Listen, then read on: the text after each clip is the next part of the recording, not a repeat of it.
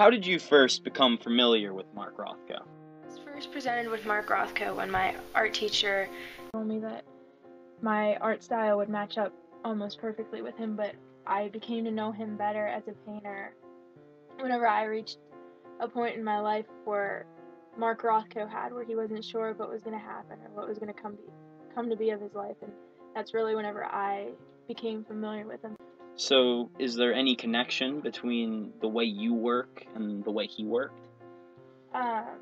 Mark Rothko would use a very large-scale canvas, and he'd put a wash of paint over it, which is just pretty much paint that's diluted with water, and it'd go on and add layer on top of layer, which would, in essence, create an endless variation of colors. And I kind of came to pick up that style after I really saw how much it meant and how much different variation there was, that no matter how similar your paintings are, that no two are exactly the same because of the color differentiation.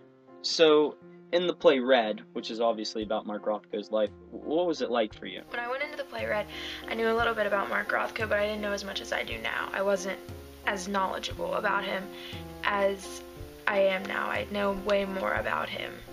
But that's when it really hit home for me how much, like, he dedicated his life to painting. Like, he'd spend hours at a time in his studio. He didn't have friends. He, like, made sure that everything was perfect for him to work.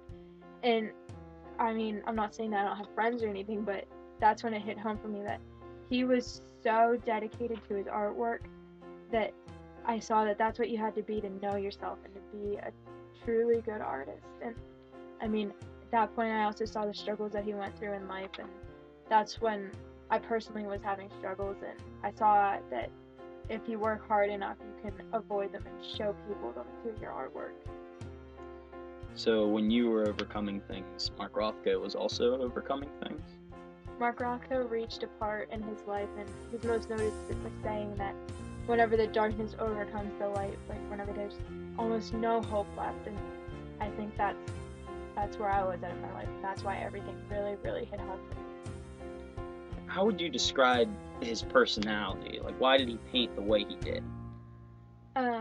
Like I said, he had a point in his life where everything was dark, where nothing made sense, and all his paintings are attributed to that. You can see that each painting has dark and each painting has light, but at no point is... His names were kind of odd for his projects and artworks. Could you explain why that was? Mark Rothko did not name any of his paintings besides with numbers. Each painting was, for example, like number 8 or number 64, and that's because Mark Rothko felt that if a painting was named, then it would have, like, it would give the viewer an idea of what it was supposed to be like. He felt that if you were able to come to what the painting was supposed to mean, then it would mean so much more to you. And he's noted with saying, people break down and cry in front of my paintings, and that was in relation to the color mixtures and his color relationships that he has. But he says that if the colors are the only thing that truly make you cry, then you're missing the entire point of the painting, which shows that he does have an idea of what they're supposed to be, but he doesn't want to come out and directly tell you the meaning. Of course, you're going to come to terms not exactly with Mark Rothko was thinking when he was painting it, but he'll show you what he was feeling. Like, colors show you so much more than words.